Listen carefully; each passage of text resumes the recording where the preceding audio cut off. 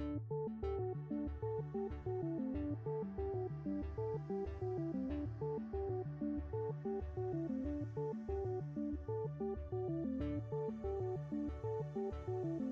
use money every day. We use it to buy groceries at the supermarket, or a new outfit at the mall, or to pay the plumber to repair a broken faucet. But what is money? What makes it so seemingly magical that everyone accepts it as a form of payment? To understand how money works, we need to go back to the origins of money, the barter system. Billy is a lumberjack, and Mary is an egg farmer. After chopping down many trees, Billy soon has more wood than he needs. Similarly, Mary soon has more chickens and more eggs than she can eat. That means they have a surplus. Billy, after chopping down all of the trees, is now very hungry and would very much like some food, and Mary would like some firewood so she can cook her food. And thus, a trade will develop between Billy and Mary. Given enough time, an exchange rate will also develop.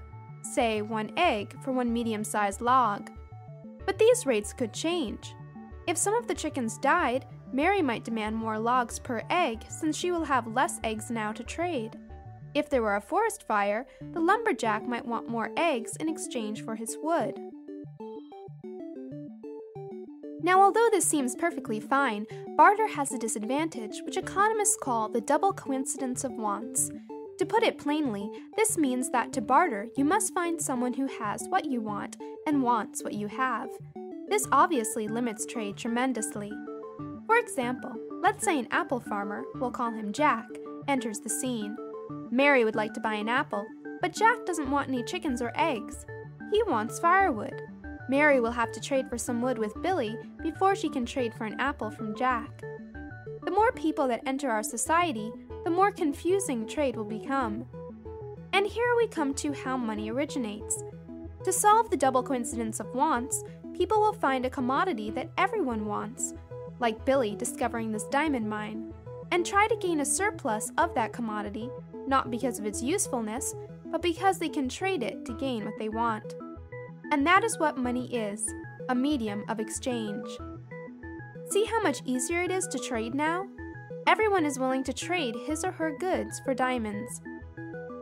So what makes a commodity useful as money?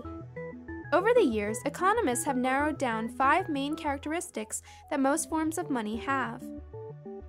First, money must be divisible so that exchange rates can be made. Mary would have a hard time selling half of an egg, making the egg less likely to become a form of money. Second, money requires a high value per unit weight, or portability. Cattle, for instance, are too large to carry around easily, and thus don't make good money either. Third, money needs to retain its value over time. It must be durable. For example, Mary's eggs would not make very good money because if they are kept for too long, they will go rotten. Fourth, money must be recognizable. People must be able to easily identify that it is money, and every piece must be uniform so that it can be accurately counted and measured. Finally, money must be scarce, high value in relation to weight and volume. This is what gives money its value. For example, if diamonds weren't scarce but as common as ordinary stones, Billy and Jack and Mary wouldn't want to trade for them anymore.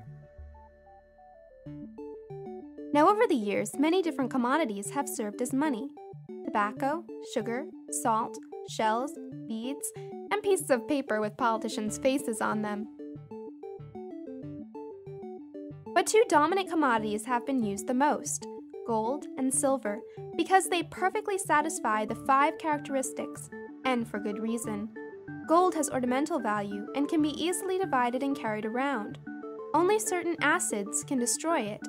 Everyone knows this yellow metal when they see it, and there is a limited supply of gold in the world, which makes it scarce. So the next time you use money at the store, think about whether the money you are using truly satisfies the 5 characteristics of money. Is it divisible? Is it portable? Is it durable? Is it recognizable? And will it always be scarce?